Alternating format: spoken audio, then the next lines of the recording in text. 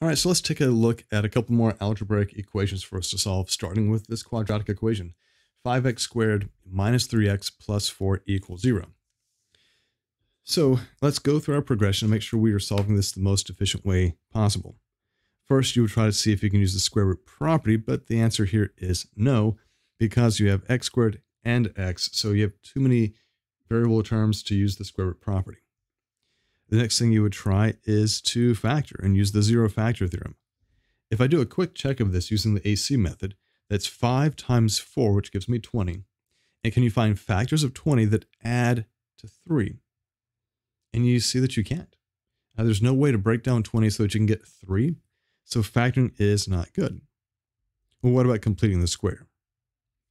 Well, completing the square wants you to have a lead coefficient of 1. We don't have that, but we can get it. We would have to divide everything here by 5. That gives us fractions. Now, we don't really want to do completing the square with fractions. We can, but there's an easier way to do that. So since completing the square isn't going to work out nicely, then we land at the quadratic formula. Okay, so remember the quadratic formula is x equals negative b plus or minus the square root of b squared minus 4ac. All of this is divided by 2a. So make sure that you correctly identify your a, b, and c. So here, a is 5, b is negative 3, and c is 4. All right, so let's plug that into the formula and see what we get. So x is equal to negative b. Well, b is negative 3, so negative 3 is positive 3, plus or minus the square root of b squared. Whether it's positive or negative, your b squared is going to be positive. So you square the negative 3, you get positive 9. Minus 4ac. Now, I like to take this guy off to the side and work that out. So it's negative 4 times a, 5, times c, which is 4. So 5 times 4 is 20. 20 times negative 4 is negative 80. So I'm going to put that inside the radical like that. All divided by 2a. A is 5, so 2 times a is 10. And now we just need to clean this up. So this is 3 plus or minus the square root of negative 71, all divided by 10. The only thing that we can do here to further simplify this is to see the negative factor inside the radical, which means we get to simplify an imaginary unit out in front. So it's I, and then 71. 71 is prime, so we can't do anything with that. So he stays inside the radical of 71, and this is all over 10. It is not the prettiest of solutions, but it is the solution to this equation.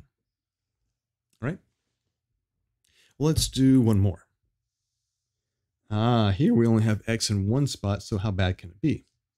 You've got this power here, which is a fraction, so it typically means we're going to be using the power property.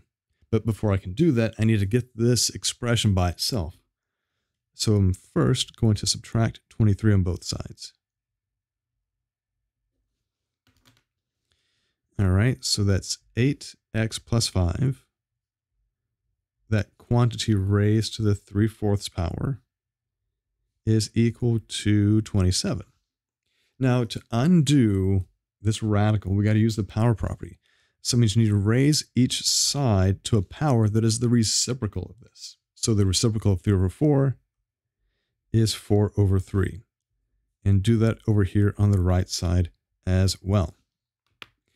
When you do a power to a power, you end up multiplying those powers. And since this is a fraction times its reciprocal, when you multiply those, you get 1. So on the left side, we just have 8x plus 5. On the right side, we need to remember this, that when you have an expression raised to a fractional power like x or like m over n, that means that you are going to do the nth root of x and then raise to the n power. That means this expression becomes the cube root of 27 raised to the fourth. The denominator of your power becomes the index of your radical. And so before we start getting x by itself, we need to go ahead and simplify what's on the right side. The cube root of 27 is 3. So that's 3 to the fourth. Keep on working this out. 3 to the fourth power is 81. 4 factors of 3. And now you have a nice linear equation. So you know what to do. Subtract 5 on both sides.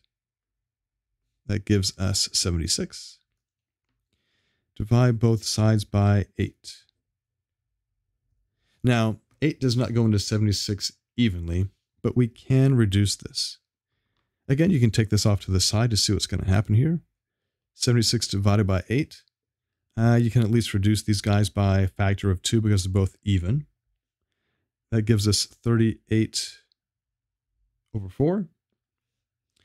And we can reduce these guys again by another common factor of 2. And that gives us 19 over 2. So if you didn't see that 4 was the greatest common factor, do it one piece at a time. And reduce to get 19 halves. So with each algebraic equation you come across, you need to identify what you have going on and how to get rid of it. When you have something that's quadratic like the first one, think about those quadratic methods that we have, see if you can factor it or complete the square. If you can't do any of that good stuff, quadratic formula. For this other problem that we had a power that we had to get rid of. So we had to use the power property once we isolated that part of the equation, and then you just simplify and solve what you have left.